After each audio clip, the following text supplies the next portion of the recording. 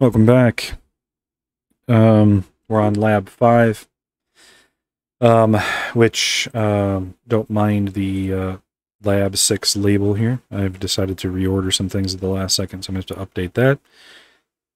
Also, I miscounted.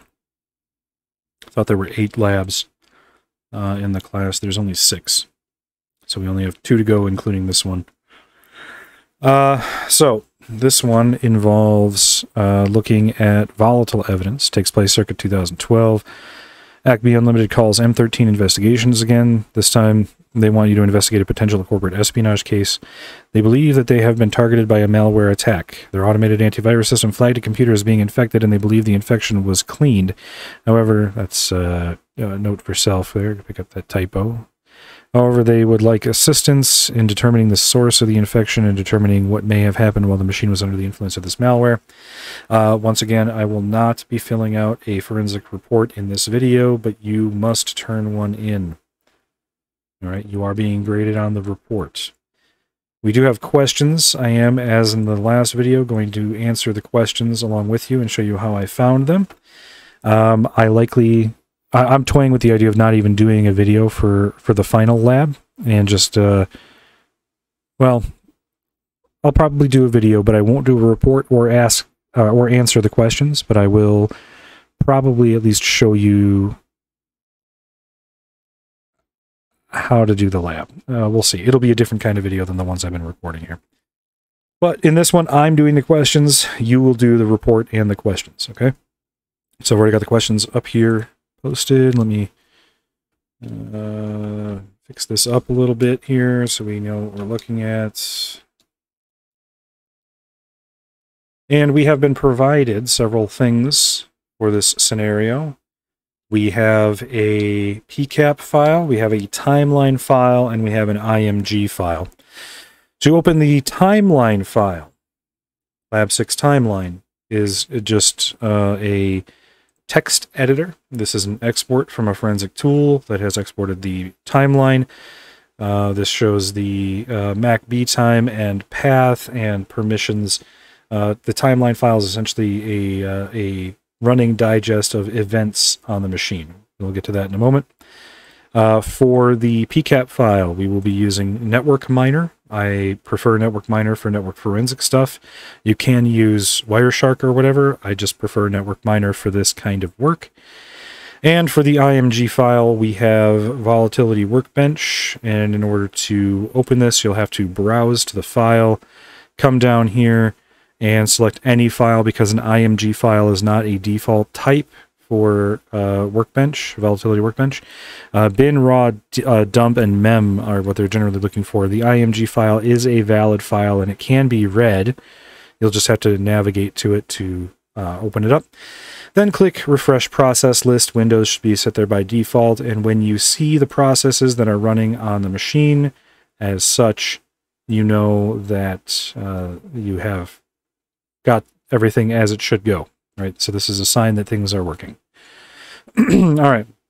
Also, note to self, add in the scenario that the user recalls receiving a PDF file via an email and opening it up before it was infected. That was the last thing I remember doing before the AV triggered. So the reason that we need to know that is because if we check out our process list, that gives us where we start. So Lab 5, Lab 5, question 1. How was the attack delivered? Give the file name of the infected file. Look at the PCAP to find this.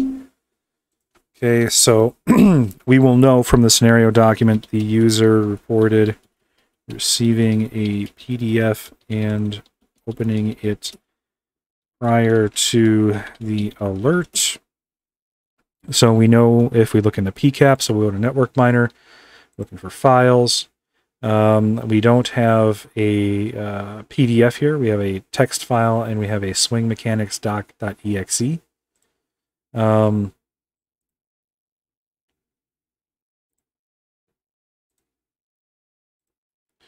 Checking out the details here. Program cannot be run in MS-DOS mode. Check this out. Says it's a text file. It's actually a RAR. So we have an archive here. And this is FTP, source destination. So our Windows machine, 172.16150. Let's go to Volatility Workbench and let's check. This is a new version of Volatility Workbench, by the way. So they changed the command list. So give me a couple seconds here while I struggle a little bit to figure out where everything ought to be. The last version that I used is 2 something or other. This is version 3, and there's a slight UI change here between the two. They used to have them organized in different lists by essentially why you would be running the commands, but now it's just one big list, and also many are missing. You can tell already some are missing. Shit. Okay, well, I kind of thought this might be a problem, so I actually downloaded the previous version. So I'm going to extract that, and we're going to use a different version of Volatility Workbench. Oh, at least I am. I'm going to use a version I'm more familiar with. I recommend you do the same in order to follow along with the video, but if you want to try using the new version, go ahead, you be my guest.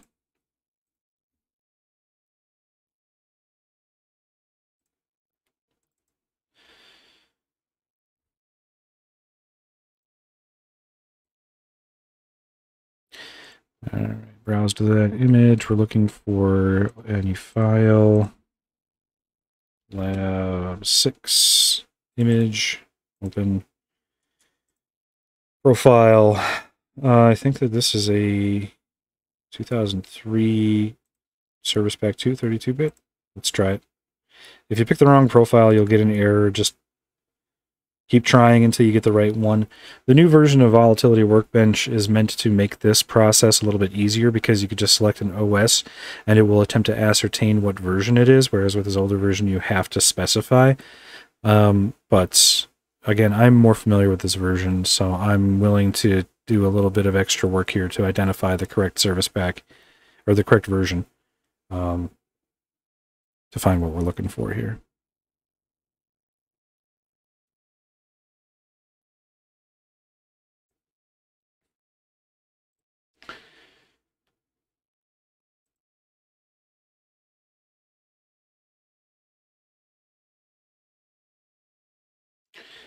Windows XP Service Pack 3 x86 is what it says.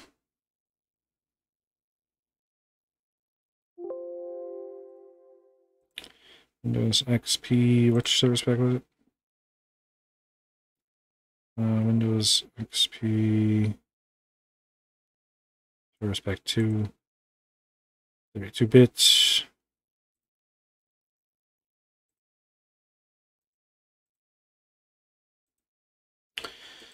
Okay, and this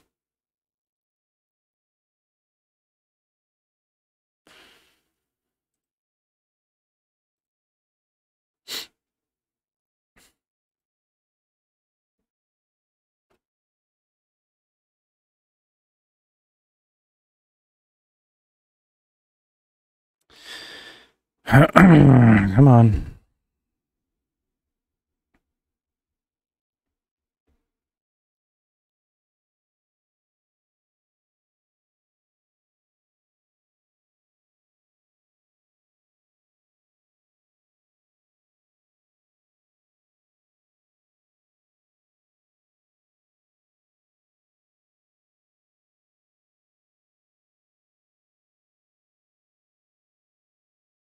Come on, let's go.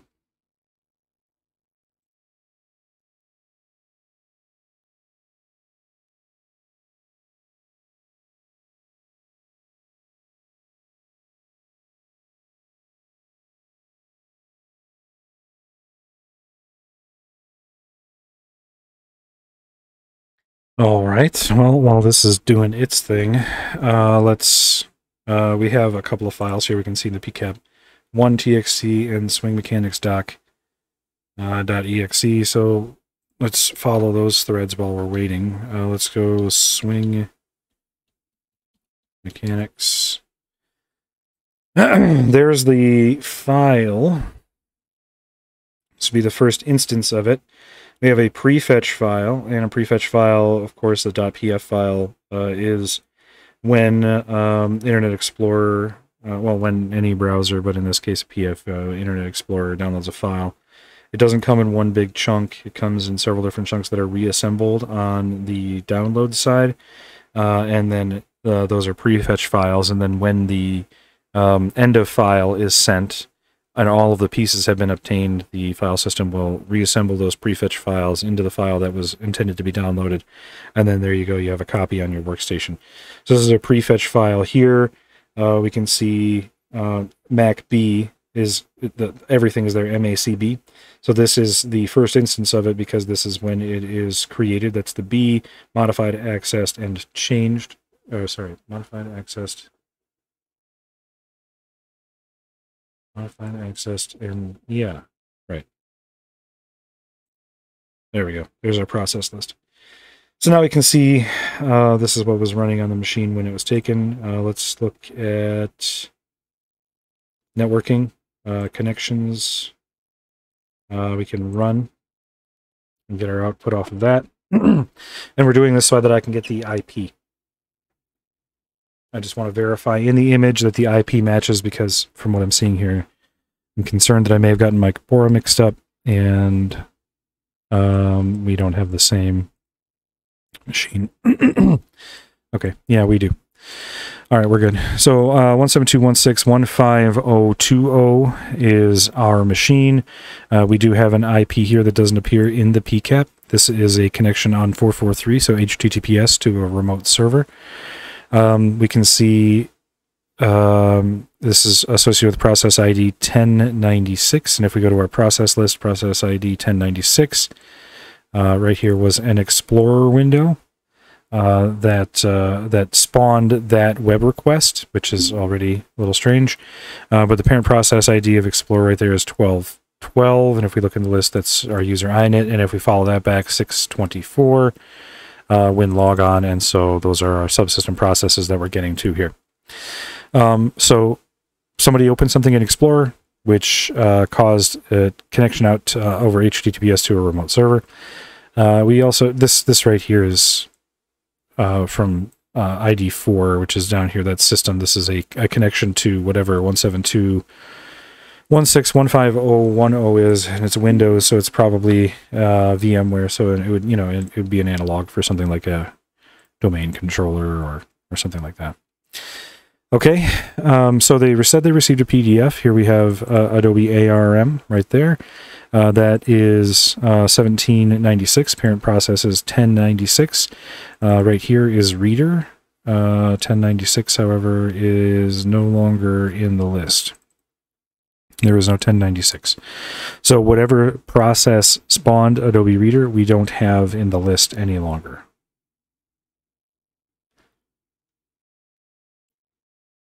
So whatever it was closed. Could have been a browser, could have been a mail client, we don't know, but there is a PDF here. Something was opened. All right, so, oh, you know what? Now that I'm thinking of it, I'm not getting my Capora mixed up. I'm getting my scenarios mixed up. This was not a PDF that the user received. That is banking troubles. That's a different scenario. So then the lab scenario here is correct. It shouldn't say anything about it. It's just that there was a malware attack. All right, so then we can see in Volatility Workbench that 1096, whatever that process was, opened up a PDF and, as we see here, command.exe, right? And it made a connection out to this IP address over 443. And then in the PCAP file, we can see with the timestamps that would be swingmechanics.exe. So how was the attack delivered? We got to get rid of this because that's not actually what we're looking for. User opened a link or file on EID 96, which launched the PDF reader, so it was a PDF, and command.exe. A connection to an unknown server was made. The file was swing mechanics.doc.exe. Okay, we got that one. What is roughly the size in bytes or megabytes of the malware? If you can find the exact size, but if you carve the file, do not try to execute it. Okay. Well, this has swingmechanics.exe as being 8,192 bytes. We can actually confirm that with this, as we were already had this open. Here's our 8,192 bytes right here. But we can see that the actual size of the malware is this. So this is the total amount that was transmitted, but the malware itself is 5,248. What time did the attack attack occur? All right. Well, here we have the time. Right here. This is one date we have. So let's take this and see how it compares to our other evidence sources. In the PCAP, this was this time here.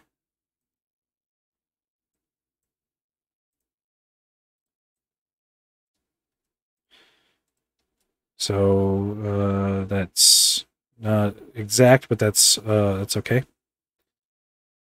Wait, that's the last write time.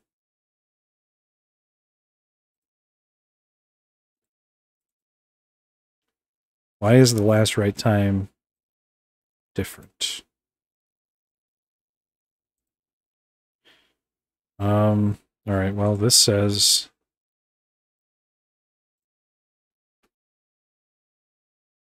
oh, that's UTC.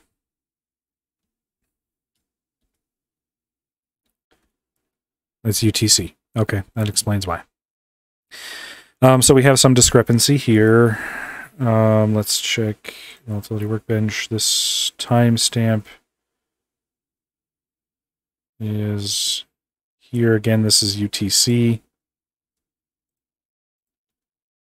And that was, nope. God damn it.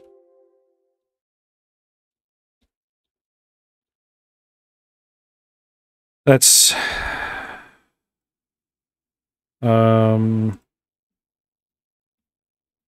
Friday, April. This is UTC, so -6. What time zone are we in here?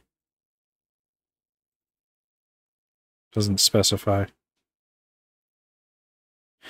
Says we'll have to convert epoch to Gregorian date, but I don't think that that's necessary. I think the tools that we have here are doing it for us. So 27, and then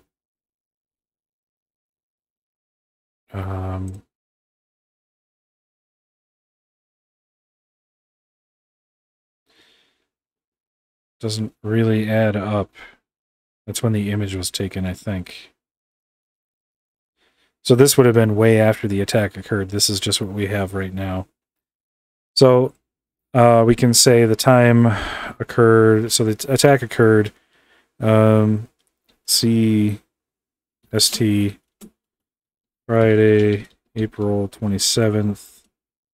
We'll say 2100 to 2200. We'll go with that. What is the IP address where the malware originated, and what is the IP address of the CNC server? This came from this host here.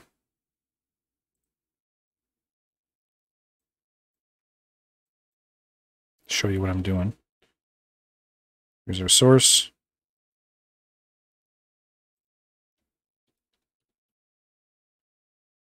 Okay.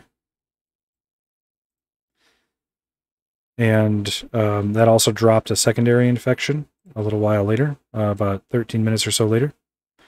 But the CNC server, you can see in here is what we're looking for.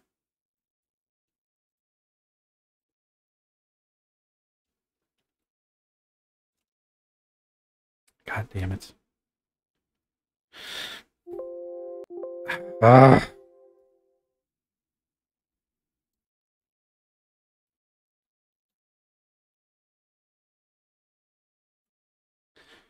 Two 1 4 19 97 32. All right.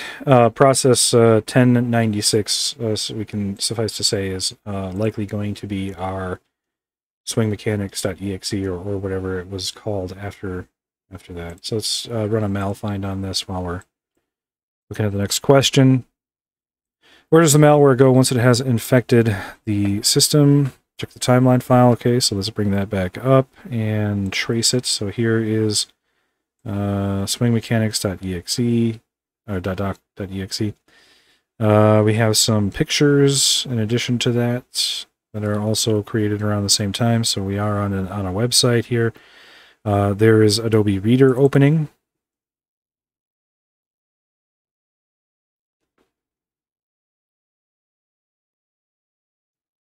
You know, oh, I just realized that it grabbed the wrong time anyway. I think for this question, I think we can pretty much narrow this down. We have the timeline file. So I'm going to say, obviously, this is pretty conclusive here. 2159. All right, so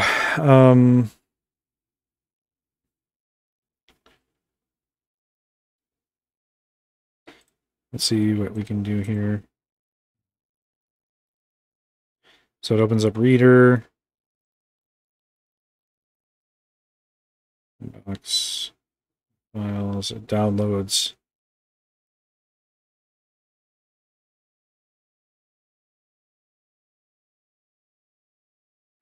Search for 1txt.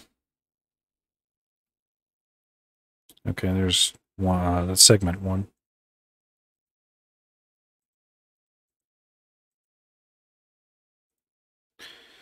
Let's see. Report from malfind here.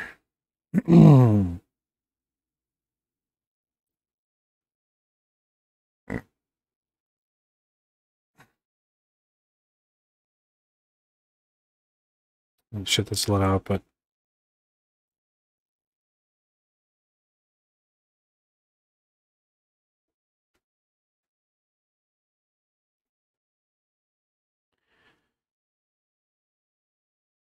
that's too much output. I'm not going through all that.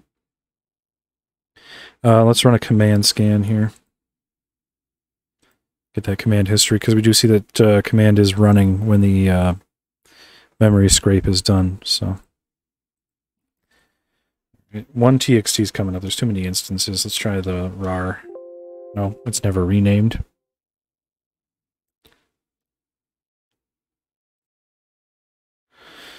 Yeah, here we go. Out 1txt. Z net use DC1 response dir mdd mem dump. Okay, and this is the acquisition of the memory dump file.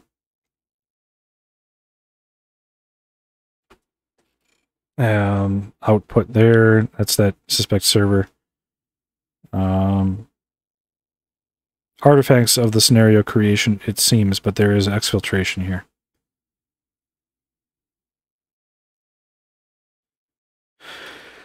So, were the confidential files compromised? Yes, there seems to have been exfiltration using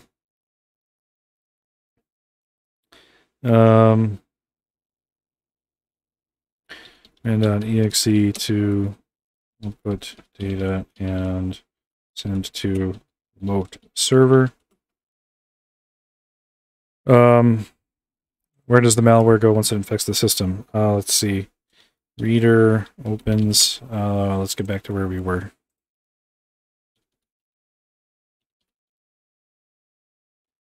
All right. There's reader.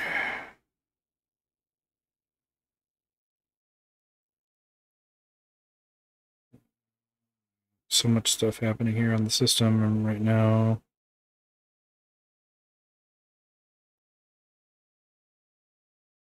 There's the mem dump being created. End of the scenario.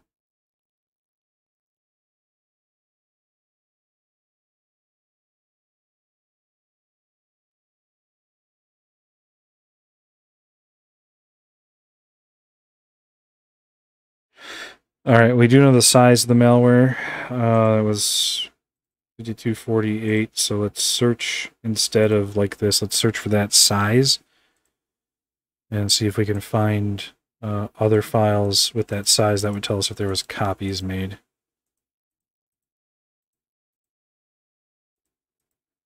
It's just incidental that that sequence of numbers is coming up here, but we'll get to it in just a second. We're getting towards the bottom, which is where we saw swing mechanics.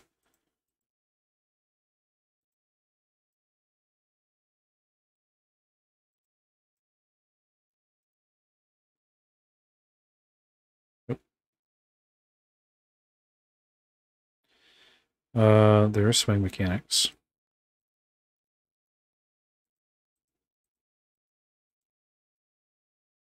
Oh, okay, maybe it does want the whole size, which was 8192.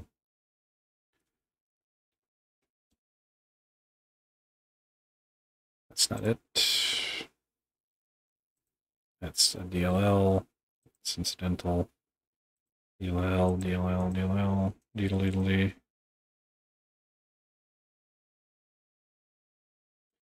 Again, I'm probably getting my scenarios confused here. There's so many of them that I've gone through.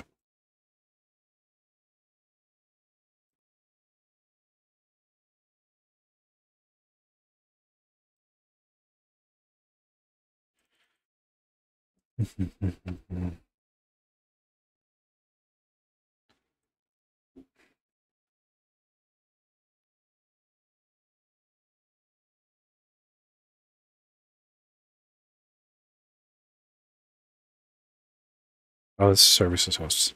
Yes. Oh, I see what happened.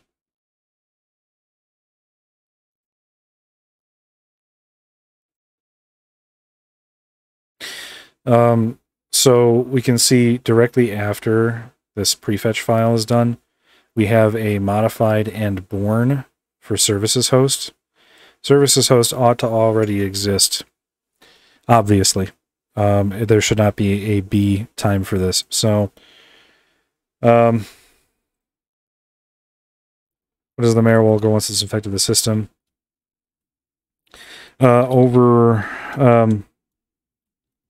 Replaces service hosts.exe in system 32. What process is the backdoor running in? The backdoor is running in, if we go back up to our process list, which is going to be kind of a hike now, but just a sec.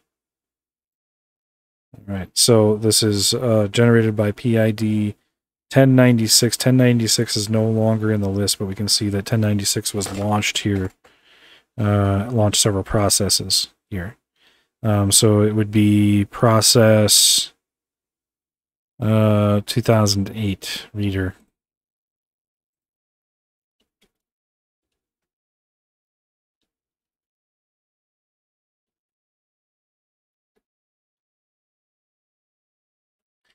Slash one of these.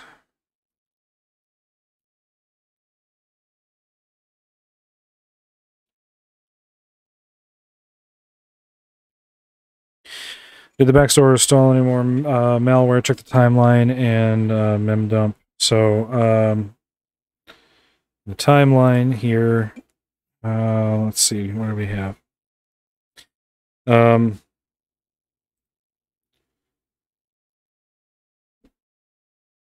Now that we know that this is infected.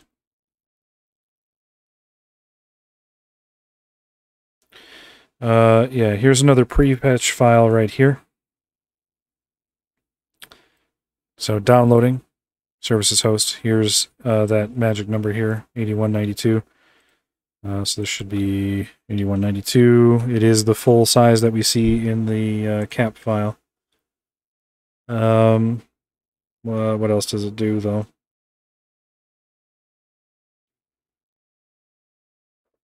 We know that it downloads, or this is the exfiltration from our host to the destination. We know that. But what else gets replaced? Yeah, so here we have another prefetch file here for services host. We also have a prefetch file here for an infected version of Adobe ARM.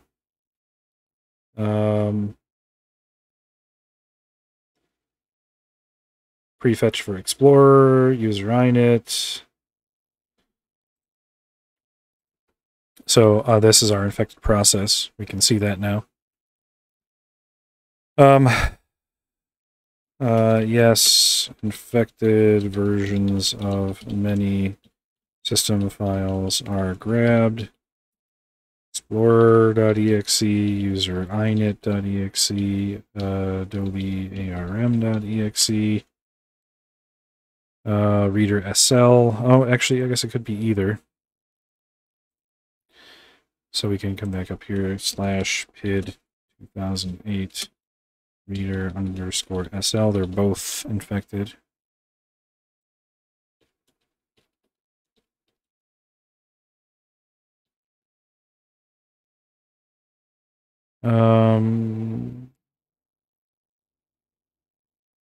Oracle SID.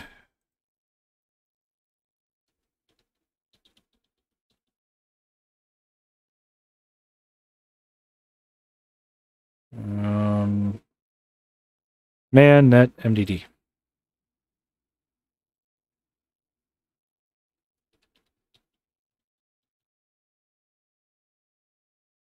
And any others.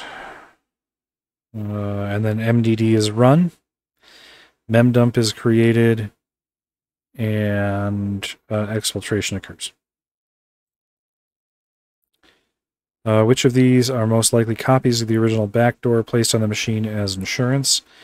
So for that, what we need to do is look for that magic number. So here's MDD. We can see that that's not the right size. That's not the right size. That's not the right size. That's not the right size. So this is different code that's being downloaded. We're looking for exact copies.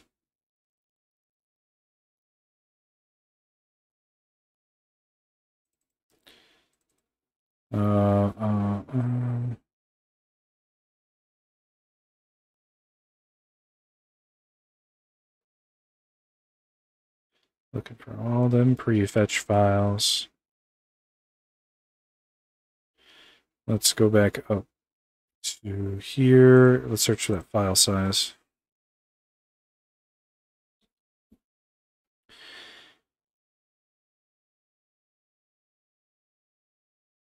Oh, hold on. We got more.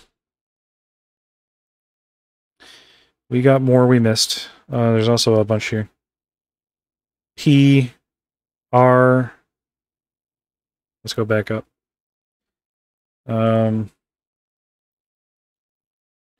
Also several other files. P.exe, R.exe, W. These are all being saved in System32.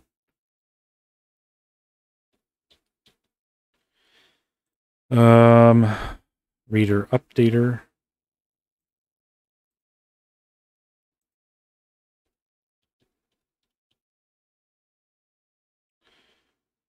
Holy moly. All right, let's go farther up now. Oh, ipconfig, ping.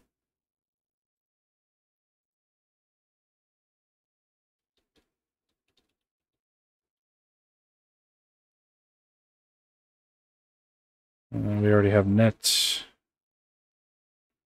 iExplorer.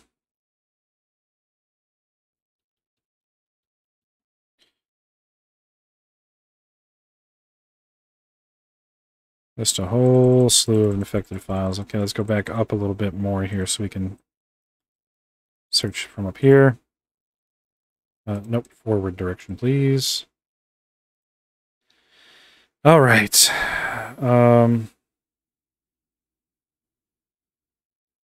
Registry, registry, registry, registry.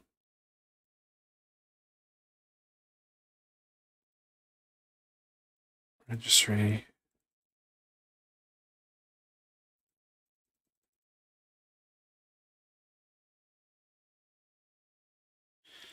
Backward. Forward.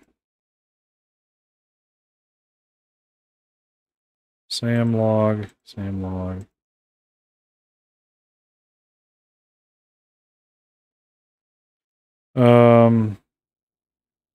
Sysmon. Host. This is after infection. Okay, so here we go. There's our initial malware. These are DLLs, which may be related, but are probably incidental. LPR. Well, this is born. LPQ and LPR.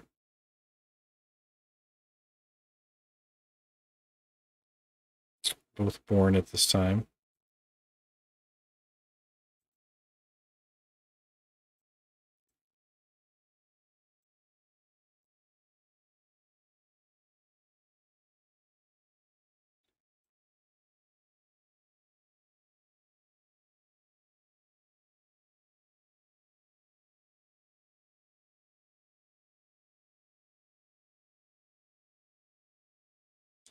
Let's do match whole word here because I keep getting partial words.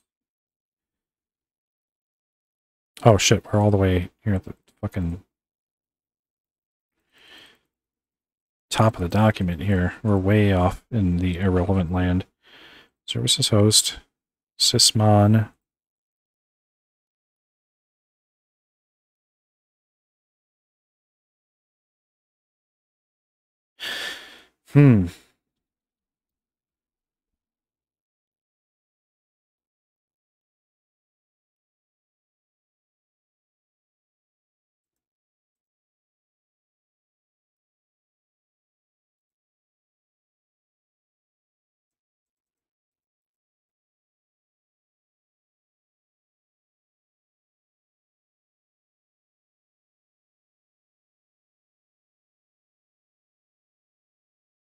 Well, from what I'm seeing, we've gone through it a couple of times. From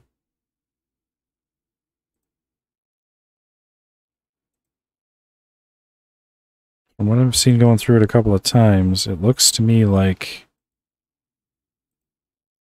the original backdoor is services hosts. I don't see...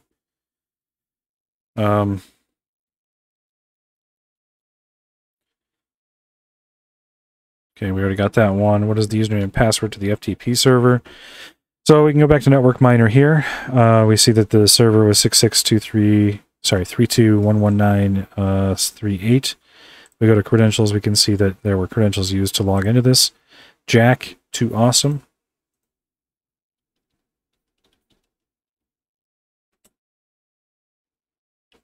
Awesome. Can you locate any passwords for the archive, backdoor, etc.? Certainly we could. Let's see what we got out of our command scrape again. netuz dir mdd memdump.bin copy cd FTP copy something. All right, we don't have everything there. So let's see what else we got.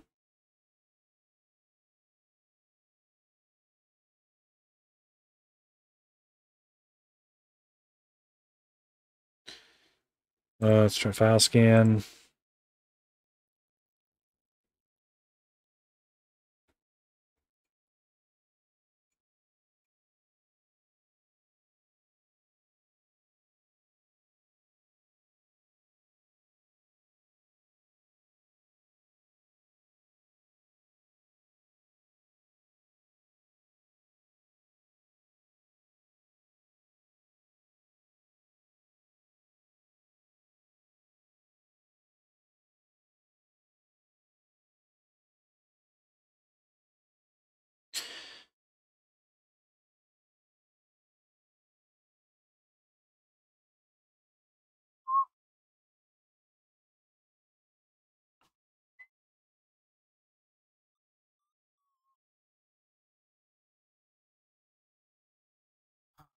Okay, come on.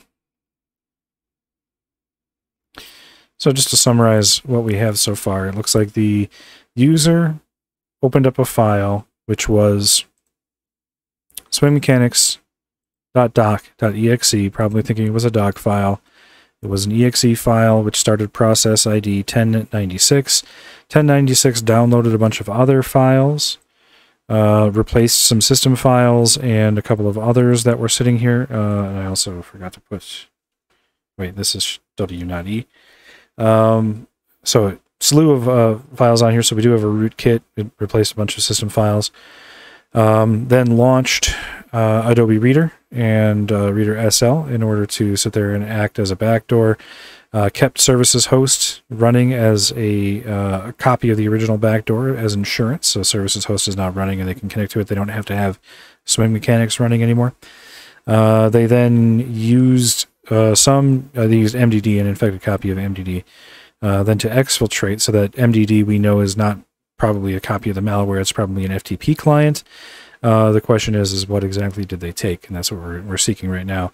They connected to an exfiltration server with Jack 2 Awesome and Adobe ARM and so on are communicating with command and control server over here and so on. That's done. There we go. Let's see what we got. We are looking for the destiny of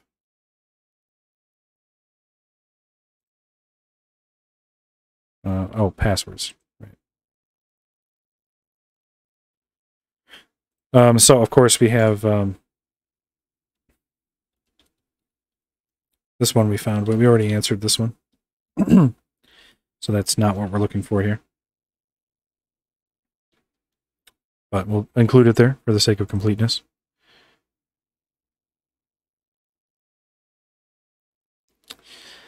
I think what we're going to do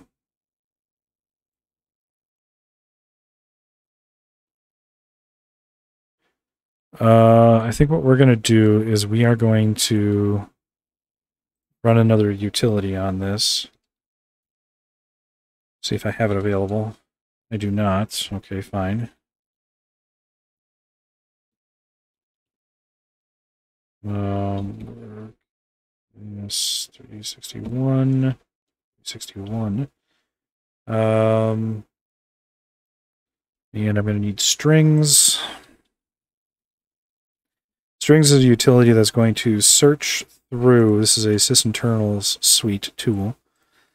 And what it can do is it can search through blobs of data looking for contiguous ASCII characters to provide as output.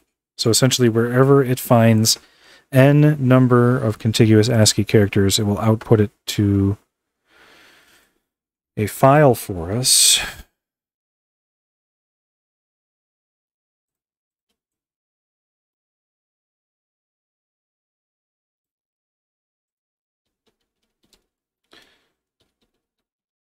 Okay, so we're going to do strings on lab 6 image, and it will be an ASCII only search for an n of, let's say, 7. And let's output that to strings.txt. No matching files were found.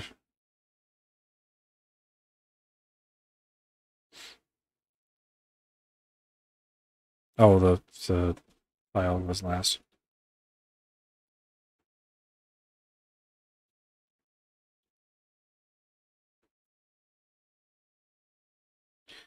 Syntax is important. All right, and this is going to take a little bit of time to run because it's not a big memory scrape, but it's not tiny either.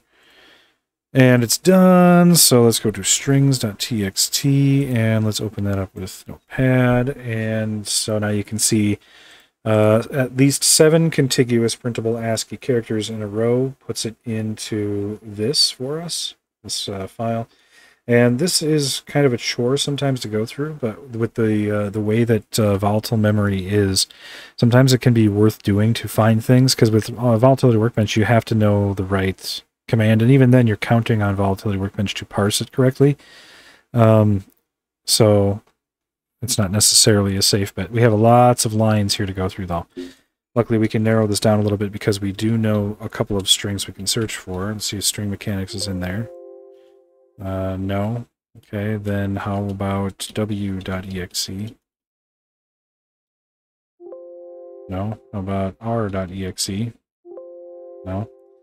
How about service hosts? Okay, there's that. Here we have comspec equals, okay, so command.exe running. Looking for anything that might be nearby for us. And if I don't get anything off of this one, then I would run it again, but reduce... Oh, there's our computer name. I would reduce our search from 7 contiguous characters to maybe 4. See if we get another hit. Nope. Well, we know from our command scan output in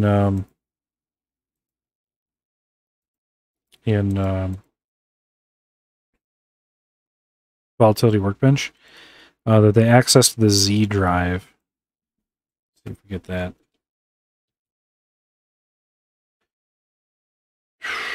These look coincidental to me. Z dummy.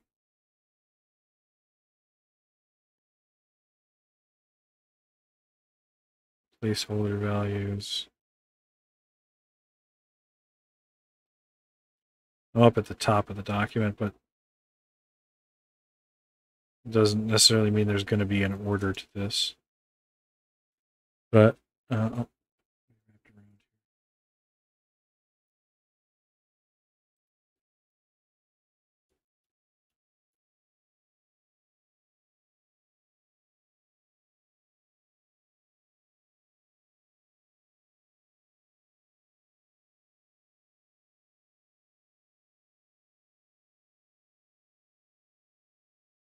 Okay. mdd.exe. This program can be run in MS-DOS mode.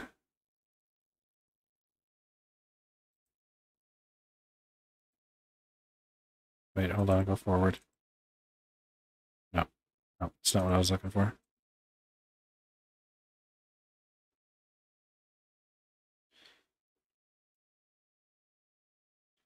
Let's get off the whole word only. Oh, okay. Here we go. Binge HTTP, there's our server, Tigers, Brandon Ing Diagnostics, Swing Mechanics. So now we have the actual URL that was visited. No, not paste. Z. Let's see. The user visited there. There, now we have the URL of the actual malware itself. There. Those are those JPEGs we saw in the timeline. We weren't sure where those were from.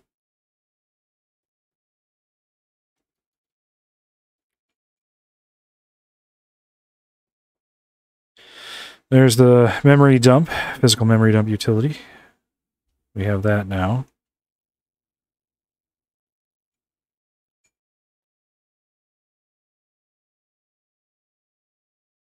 Shockwave flash. All right, search for some of the other malware we saw.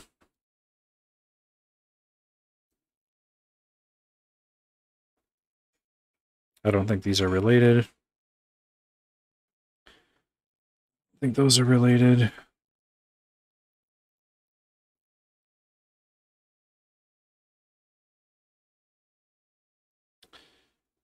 Draw.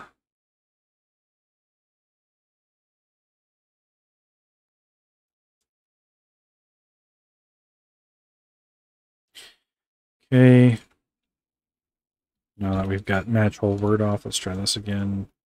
There's too much noise here on this one, I reckon. Let's see what some of those other commands that were run were. This is the... So noisy. Let's try searching just for the IP address and see where that comes up. Nope. But that's fine because it's also in the string.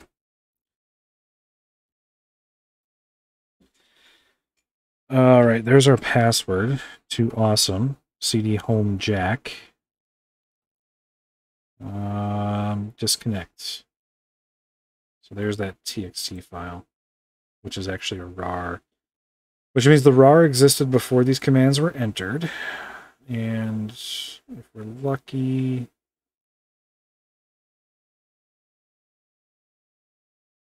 this program cannot be run in MS-DOS mode. I'm hoping to see the creation of the rar, but this is looking a little bit like garbage right here.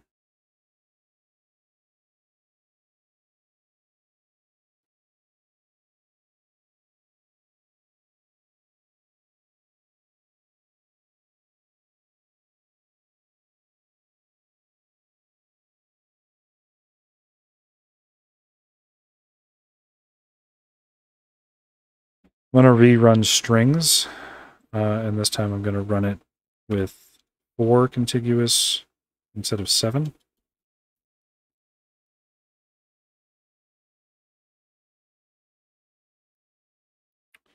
No, I don't want to use regular Notepad for this. Thank you. Can I get this back in Notepad++? Thanks. Appreciate it.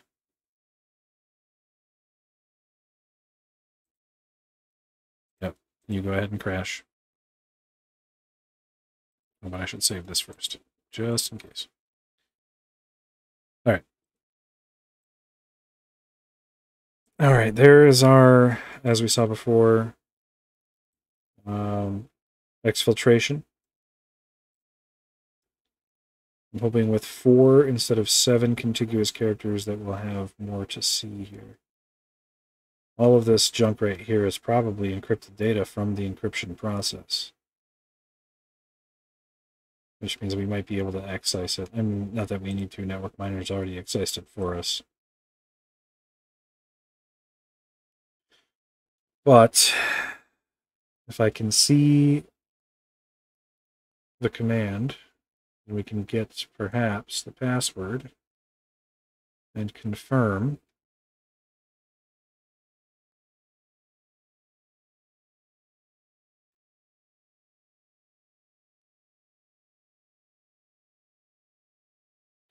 ResLab, that's our network. We know that we're ResLab 01.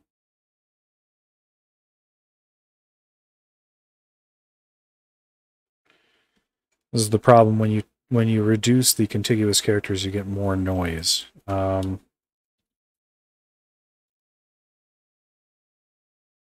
Searching for the Z drive is just too noisy.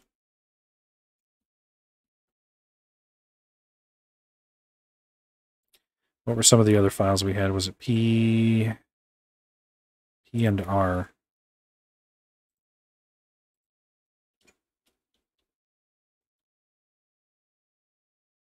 All right, let's do a whole word on those because I don't think we searched for them that way. Okay, there's p.exe.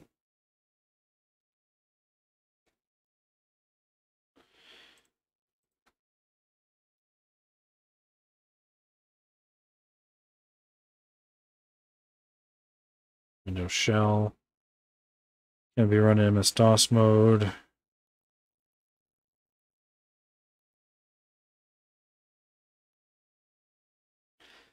All right. Well, we know from Network Miner, there's another way we can go about this. We know from Network Miner that it was a RAR file. RAR files could be created by several different programs. Of course, WinRAR is one of them. How about r.exe? That was one of them, right? Yeah.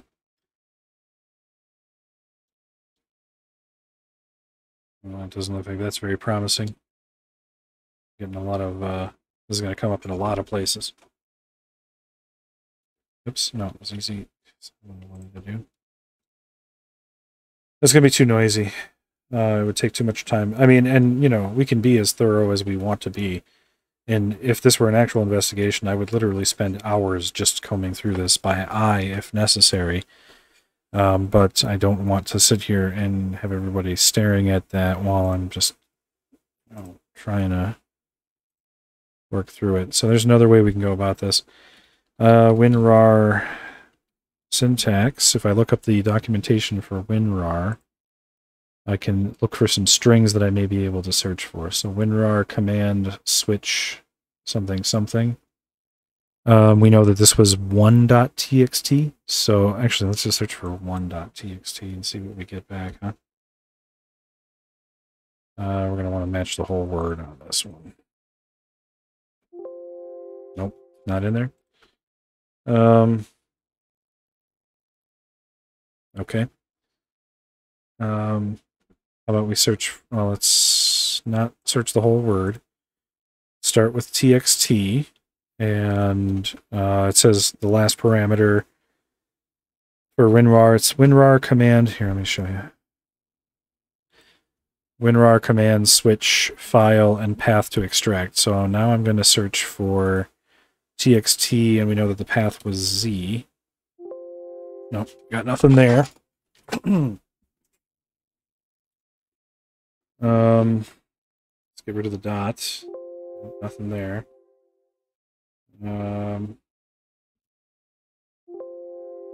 Well, we saw when we searched the 66 dot whatever. Oh, what the hell was it? 663219.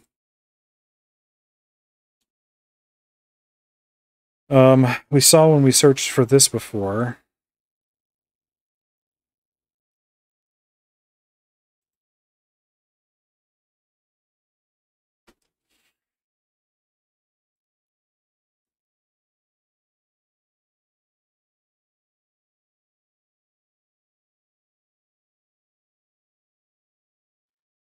There's the 221.54179 address.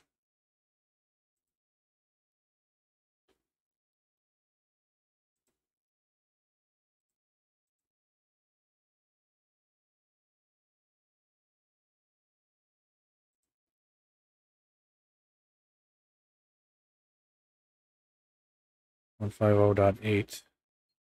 Could be host file changes. I'm not sure.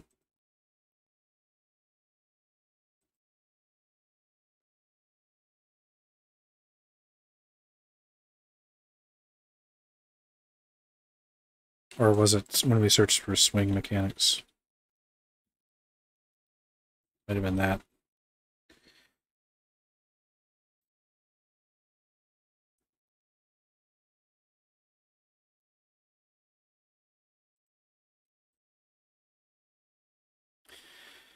Oh, we got the original email here. Brandon, I have been studying you swing for the last few weeks. I believe I have come up with a major breakthrough in your mechanics. If these adjustments are made, I believe you will be back up in the bigs and batting above it. Okay, so this is our email. Came from Lloyd McClendon.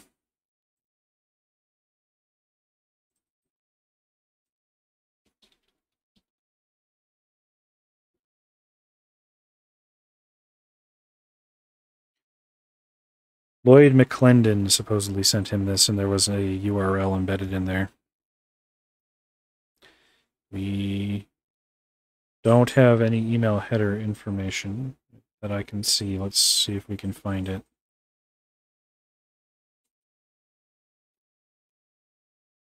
Looking for the original email address.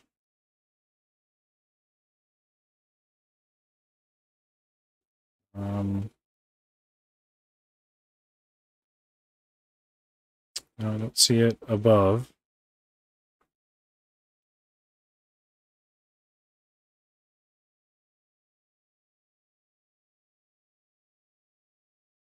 And I don't see it below.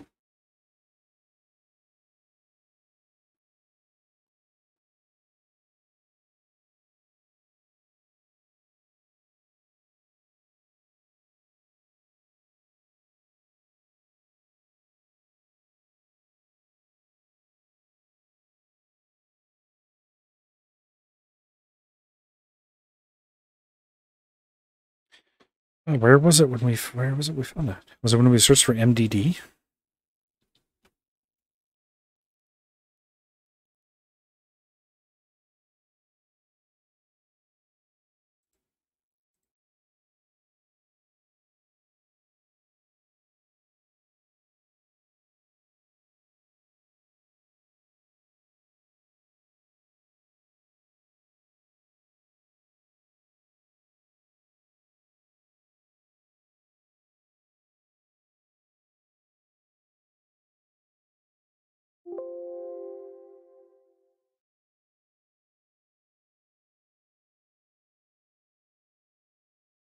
I know we saw it. Anyway, let's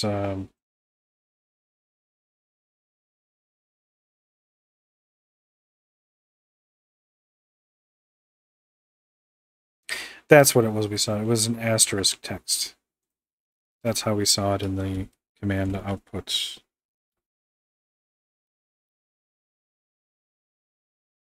Yeah, there it is. File open jack2 awesome. There we go. We found it again. Disconnect. All right, so then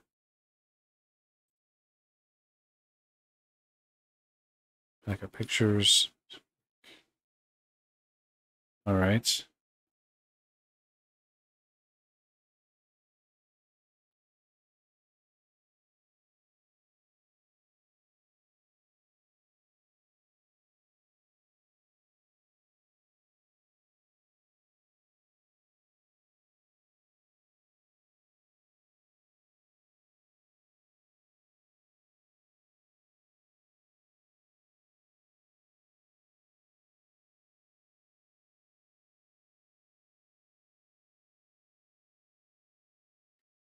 All right. What is the switch then for with WinRAR if we wanted a password protect? Shell and command line modes. Archive files in shell mode. Sorry, command line mode.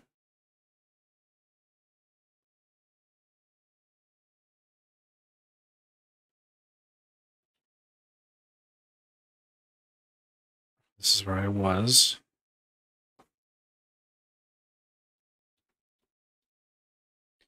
-P to set a password. So let's try searching for that. -P. Let's match the whole word on our first search. It's a very small search string.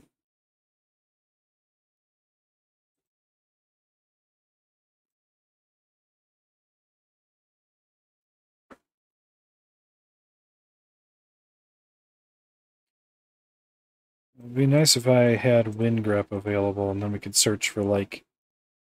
Because I searched for w.exe and we didn't really come up with anything, and p and r.exe. But I mean, we don't have to have the .exe if we're running from the command line, right? If we're in that directory, we can just run it without the file extension. But I can't just search for the letter W or the letter P or R and expect to really find anything. I suppose I could do combinations of those letters and this now. W, R, P dash minus P? Yeah, no. What else do we have?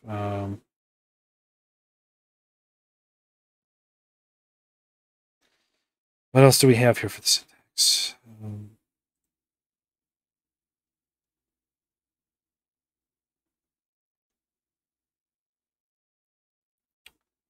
And switch archive.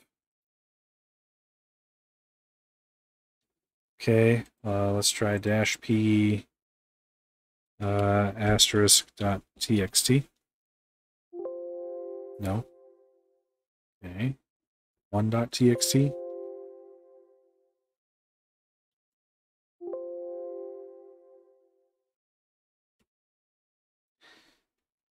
Okay. -P 1.rar. About just 1.rar.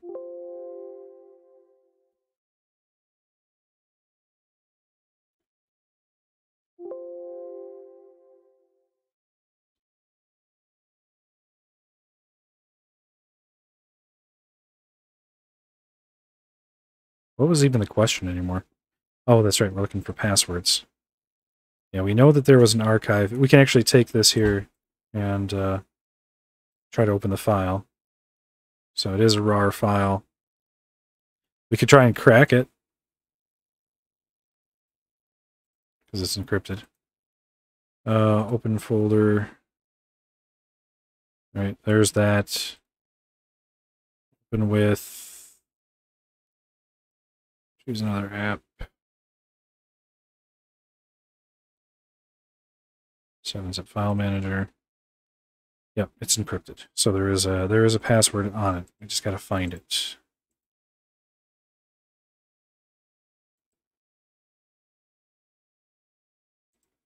Oh, right, we did a file scan. That's what this was.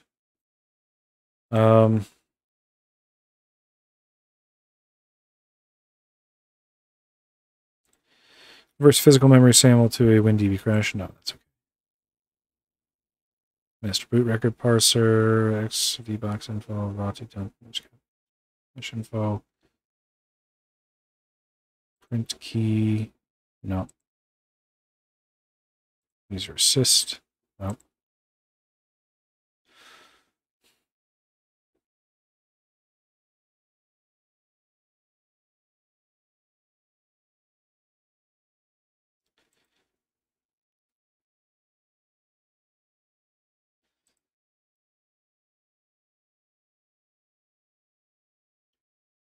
$10.96. That's $11.20. While that's running, we'll keep searching.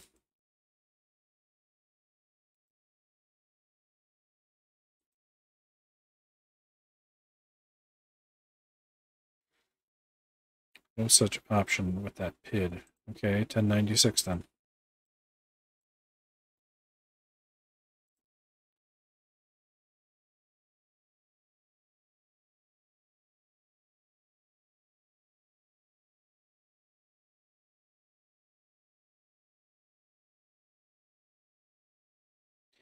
Okay, which...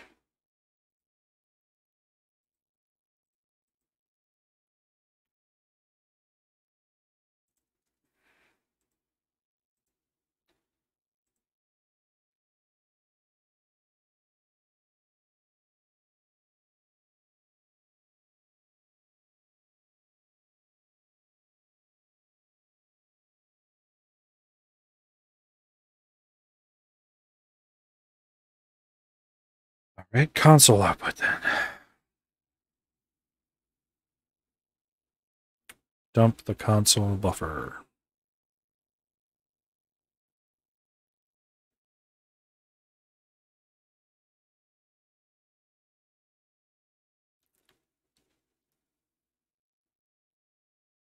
Okay.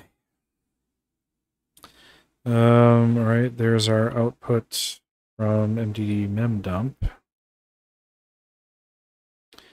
Dir copy okay, we got that. Memdump image. MDD, okay. That's all you can give me.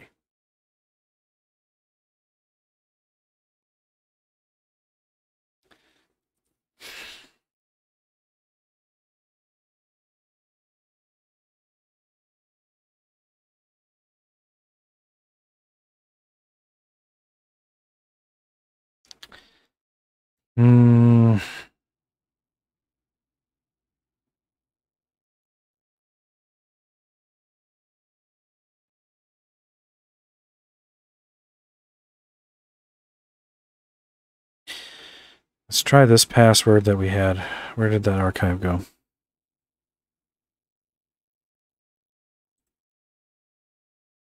Did it crash?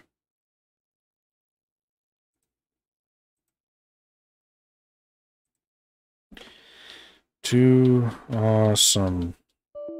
No, that's not it.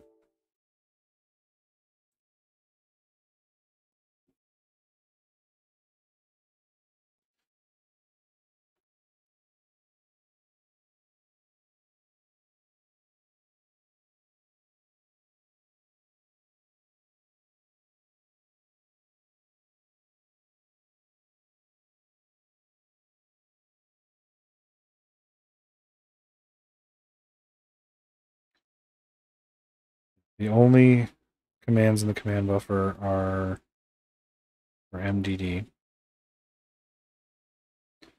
CD, MDD, odump, memdump, image.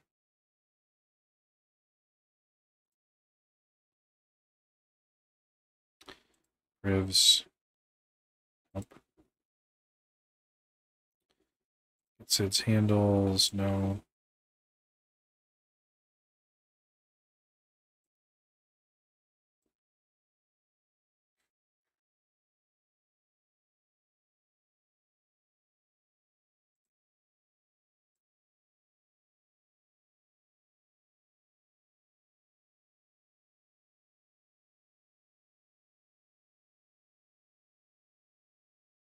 Let's go back to the timeline.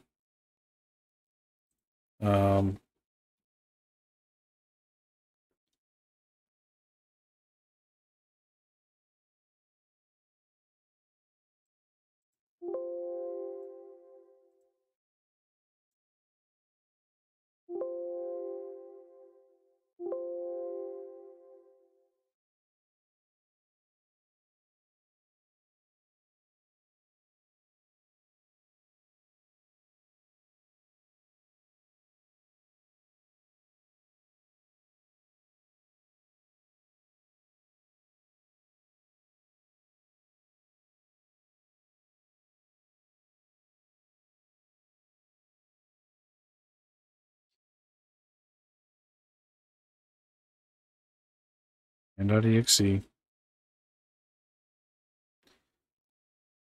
Dump.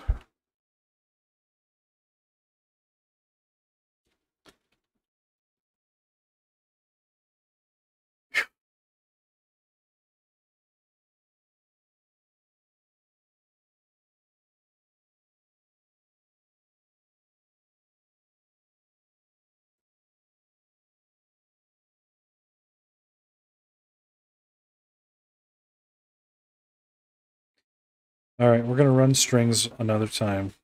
This time I'm going to be even more permissive, and we're going to go with a minimum of... Shit, let's just do one. Just one ASCII character. It's going to be a mess. But at this point, I'm concerned that I'm filtering something out that... because my file names for some of the malware, the suspected malware, is one letter, and our file name is one letter, I'm concerned that I'm missing something.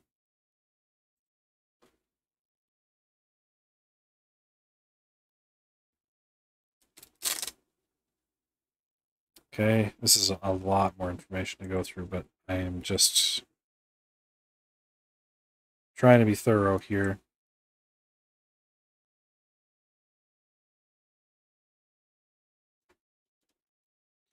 Because this one.txt was created on our victim machine. It was exfiltrated out.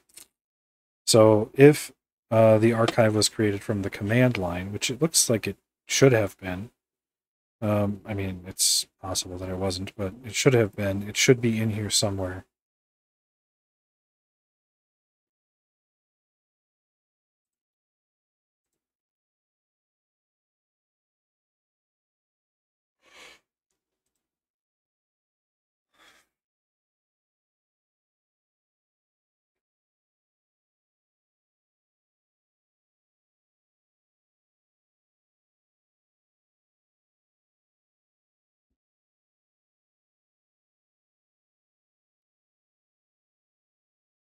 Or to search through, but it's to be expected.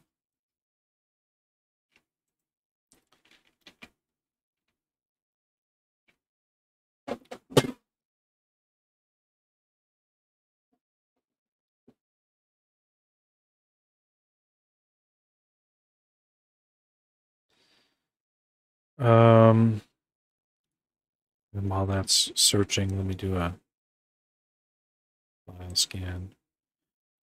Not what we wanted, no.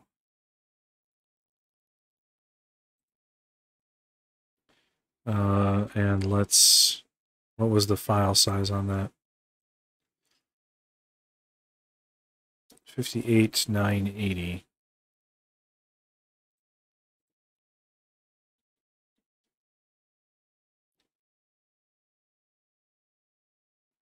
Let's try to narrow down our output from the file scan, eh?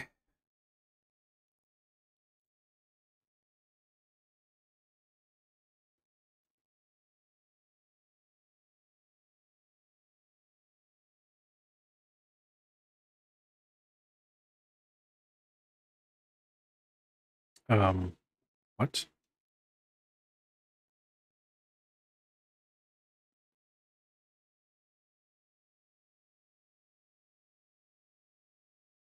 Oh, I see. It's changed the font of the output. Now everything is weirdly formatted. So, all right. Can't find anything with that length then. Okay.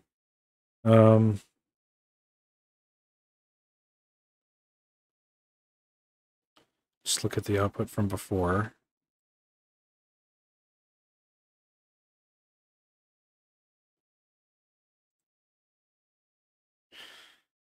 Okay. Nope, don't have anything yet. Nope. Match the whole word. Match the whole world. File scan is not going to help us. Nope, there's nothing. Okay.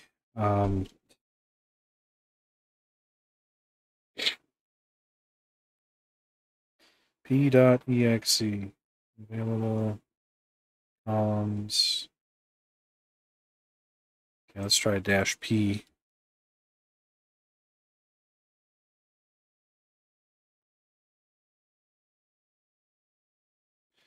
Don't see anything adjacent to that that looks correct. No.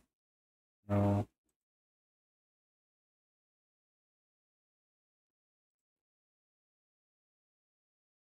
No.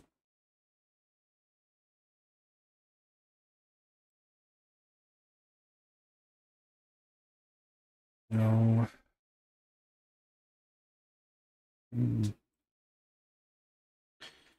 Okay. Let's run that over. And what do we do?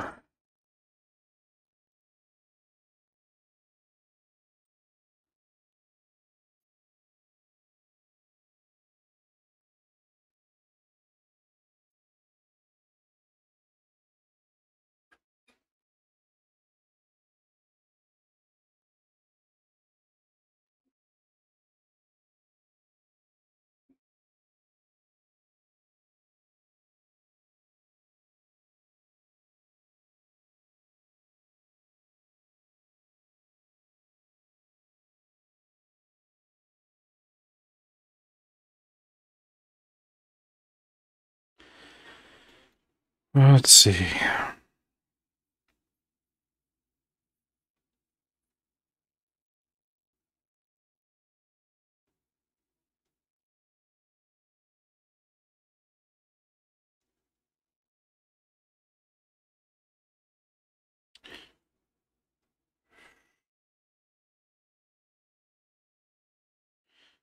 Might have to close and reopen this because this output is... Yeah, I'm going to do that. Oh, getting a call. Just a sec. Okay. I'm kind of at a loss here. Yeah.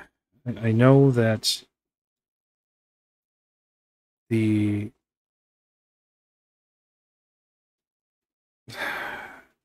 scrape should contain well, first of all, the console was cleared. The only thing that we see are related, it looks like, to the memory collection process. So after exfiltration or somewhere or thereabouts, the console was wiped. We don't have access to those, but they should still reside somewhere here in the uncontiguous memory space. I just can't seem to locate them. And at this point, I'm searching for so much through so many strings. Searches are just taking too long of a time. So,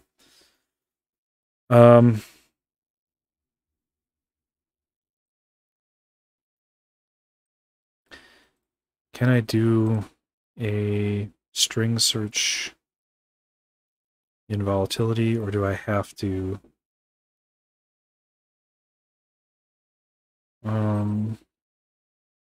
crash info, shell bags, user assist, shell bags.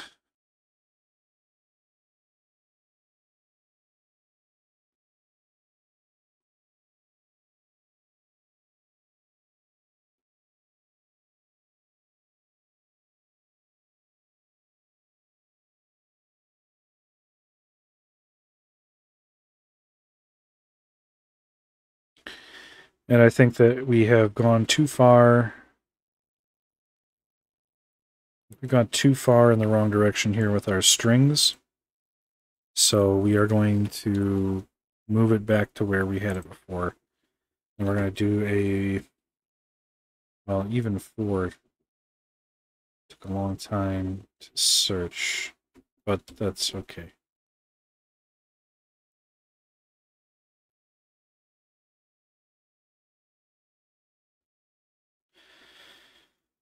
All right.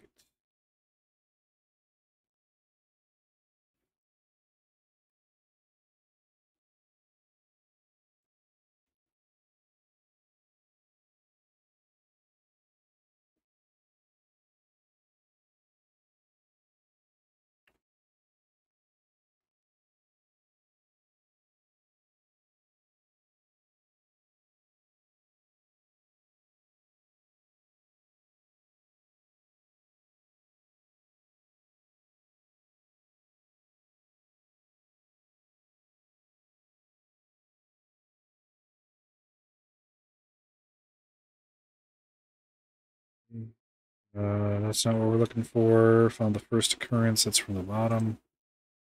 We're searching backwards, and we have been for some reason. All right. So reader 9.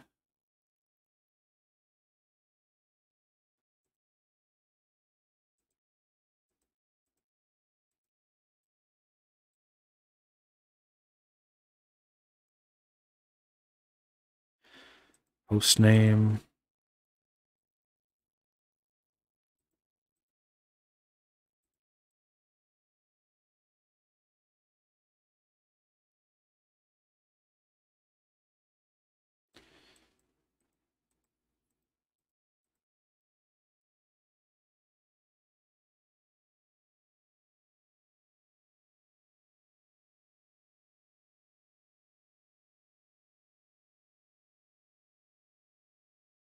Oh, trick of the eye. Trick of the eye.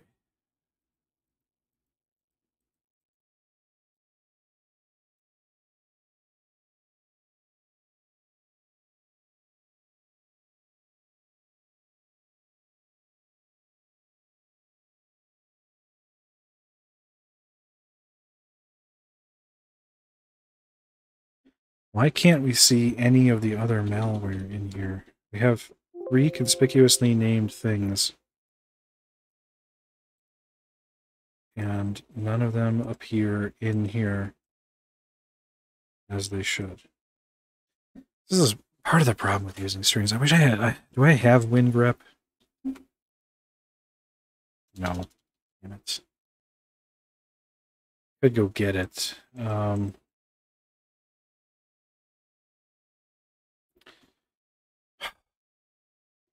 Okay. All right. There is one more thing that we can try here. So paths will appear here as well. And we know, since it's a rootkit, that there was a privilege escalation, or the end user had excessive privileges. We can search for other useful strings like administrator and see if that appears. I misspelled it. I was going to say, I know it appears at least in some of the paths. I just saw them. Where administrator access false.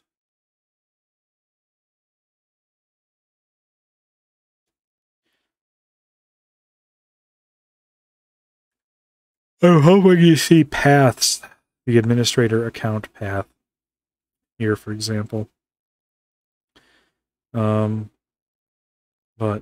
that is not necessarily what I'm looking for. But yeah, something like this. I'm looking to see if paths were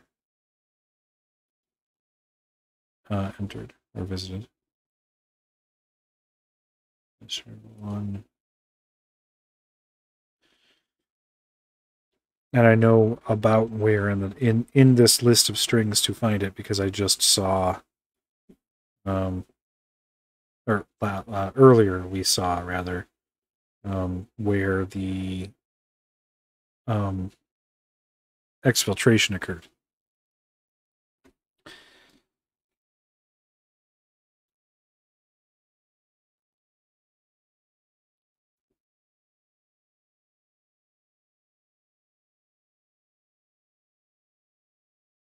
And we're not quite there yet. I'm going to hop up here, search backwards.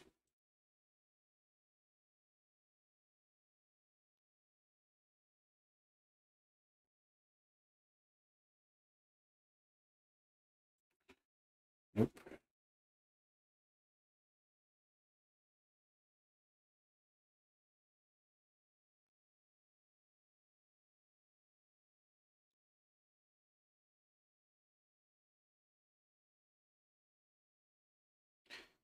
Nope, nope, nope, nope, nope, nope, nope, nope.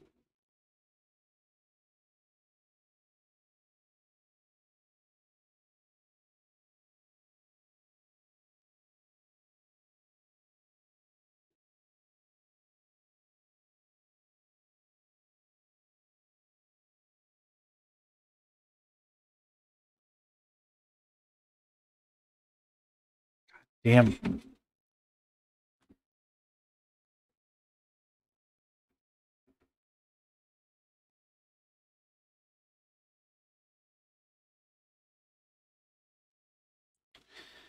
Okay, there's our mem dump. MDD, Mantech physical memory dump utility. Process must be run with administrative privileges. So now we're finally getting to the part where there may be relevant information. Maybe.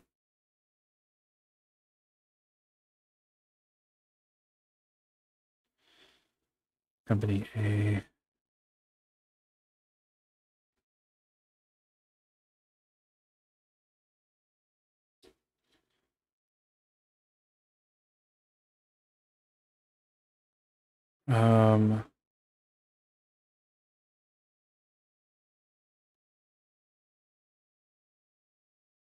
Sys internals, these license terms.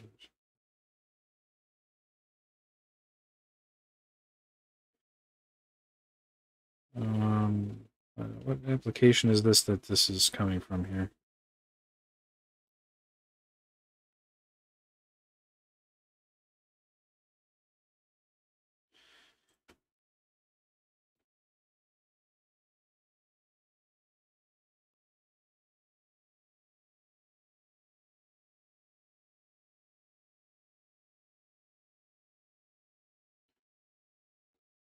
It's painful. Painful.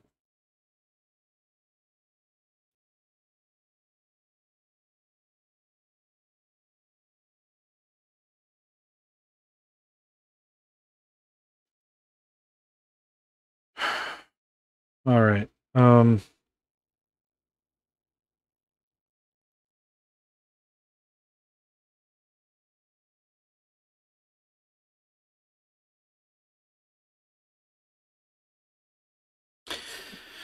Tired of banging my head against the wall. I'm going to get wind grip, and we're just going to search.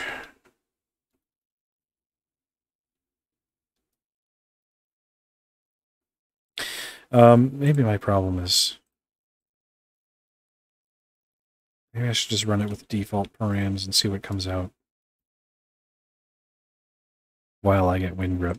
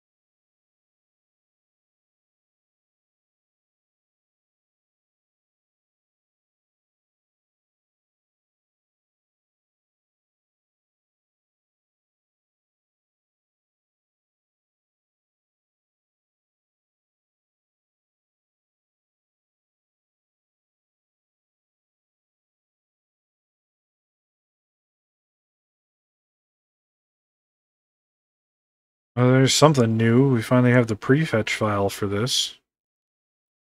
Windows prefetch W. Jesus.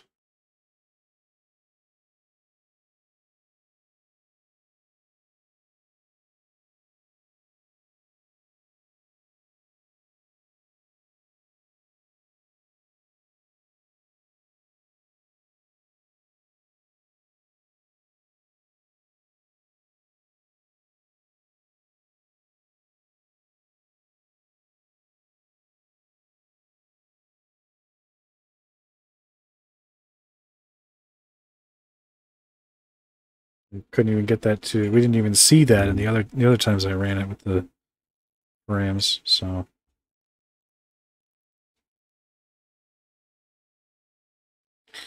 all right, the memory is not necessarily contiguous. So let's go and find another.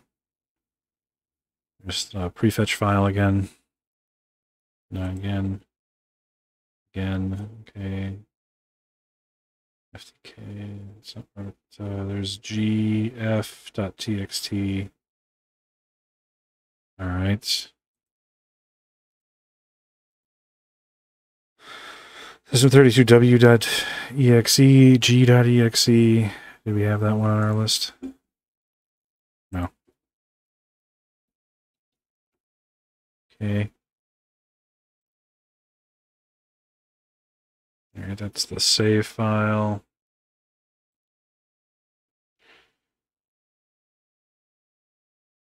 There it is. w.exe, s, administrator, company A. Okay. This isn't the exfil, but this is them running it. Jesus. That was not that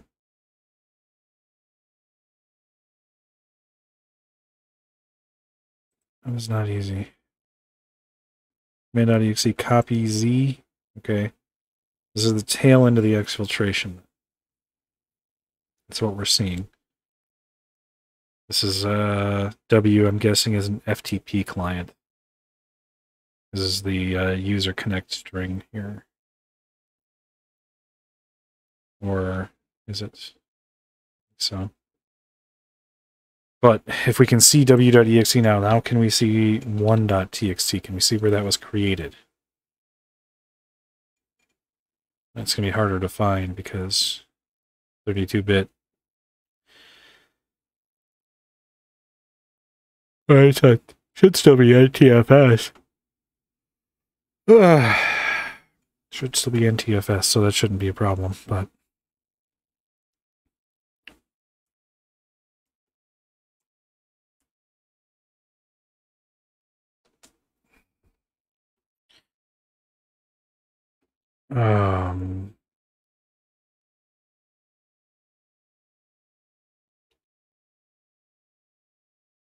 what was that syntax again? Path. So it should be 1.txt and then was it Z? Now I'm starting to get all turned around here. And I got WinGrep just in time for this to actually be useful, so.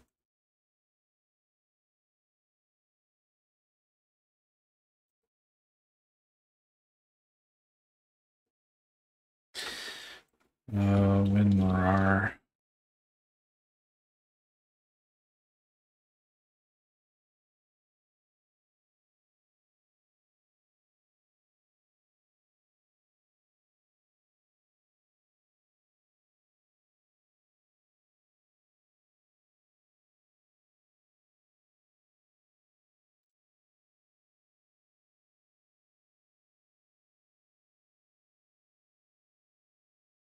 Okay.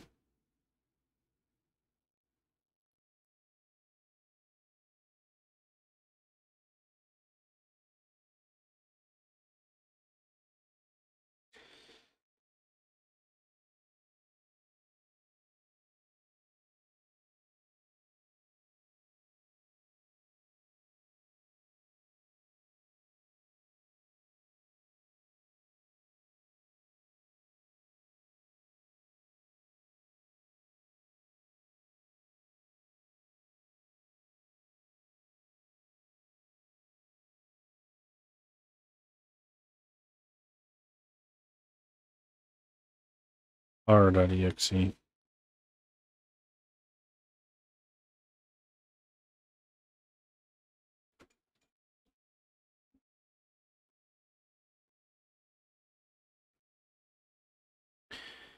R.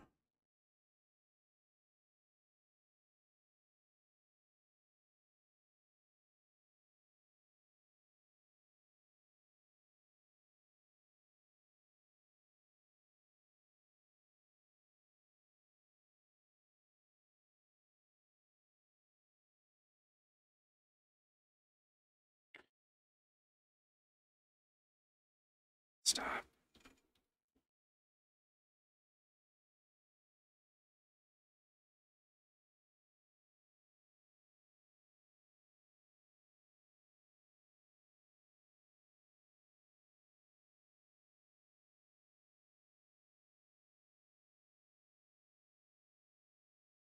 Here's the reader updater. These are all the prefetch files we saw before.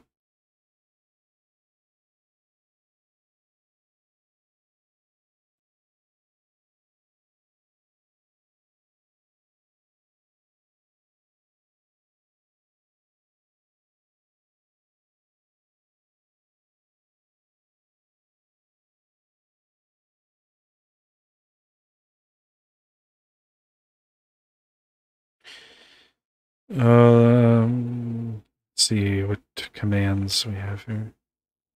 A.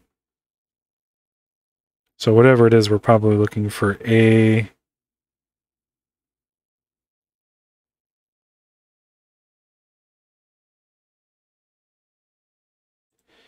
dash P.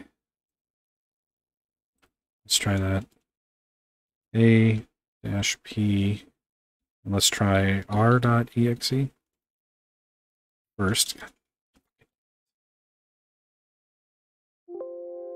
No. Okay, let's try P. G. W didn't look like it was right. So, okay. Then without the exe, R, A, P. E, A, P. Okay, don't match the whole fucking word then.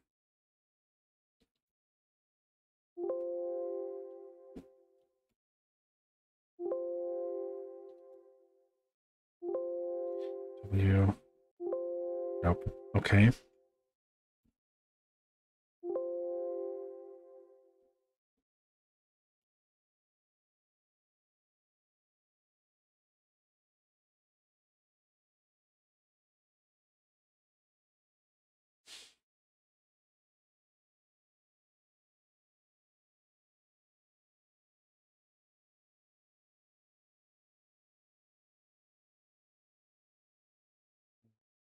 No, I don't think that's right.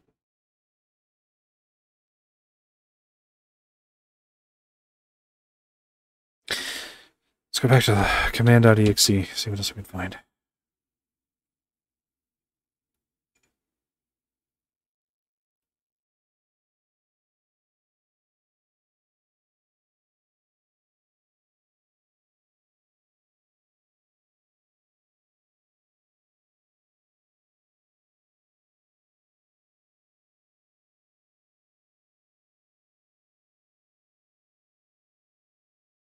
I think we were better off searching for WinRAR.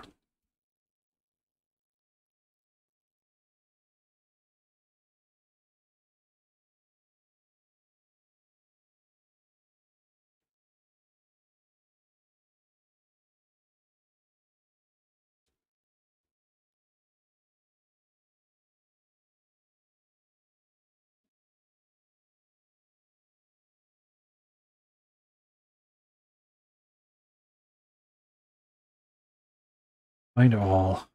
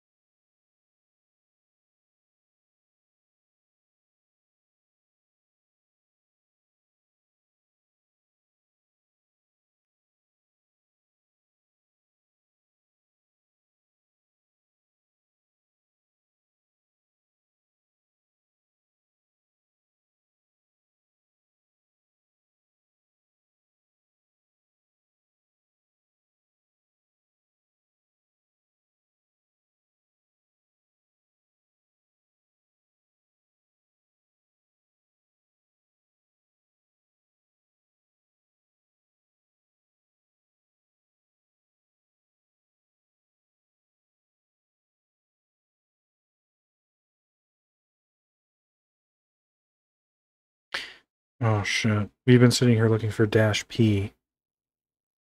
And now I see that there's this. -P is just to set a password.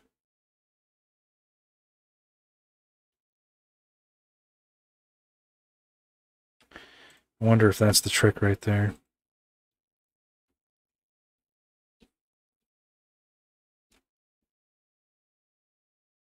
Certainly makes it easier to search for, so there should be fewer instances of it. Should be. 3 characters instead of 2.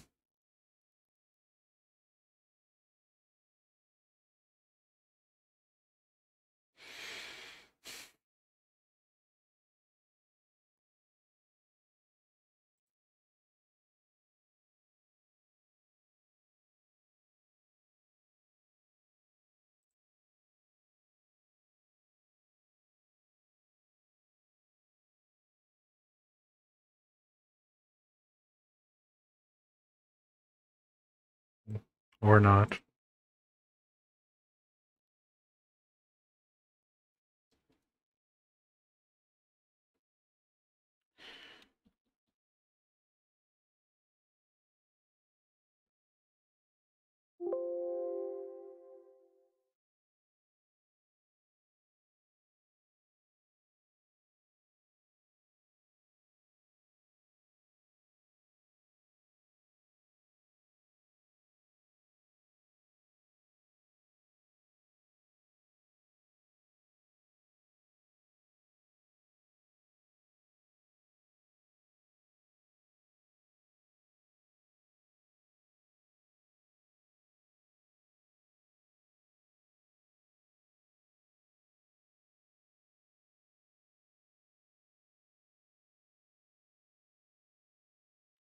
I noticed this when we were looking at the WEXE being run. I noticed there was an OEXES. Trying to go back to this. But now I'm wondering if that is another... shit. There it is. 1.txt. Why didn't this come up when we were searching for it before? There's 1 and 2 exe. That was in our list. There's out right there. NetExe out. It was in here the whole time. Why didn't it come up? We were searching for 1txt before because we saw it up here in our command line output.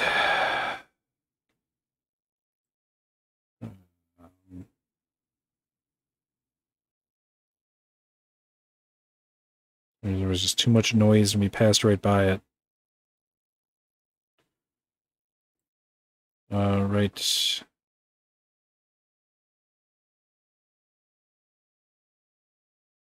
Where did it go? I swear it was in here. Whatever. It's lost in all the shit, but we were definitely searching for it, so I don't know why it didn't come up.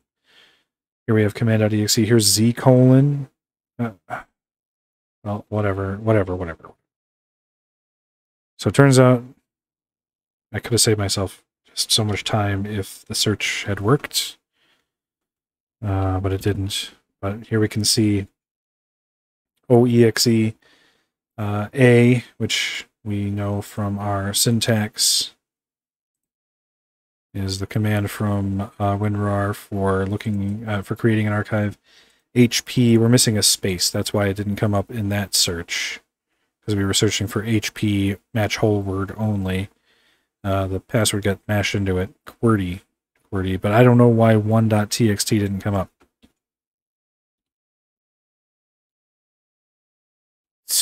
It hit it fine now, so.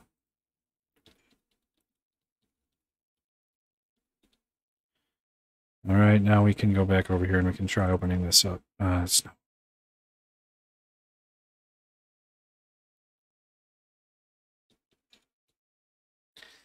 There we go. And there's our confidential information.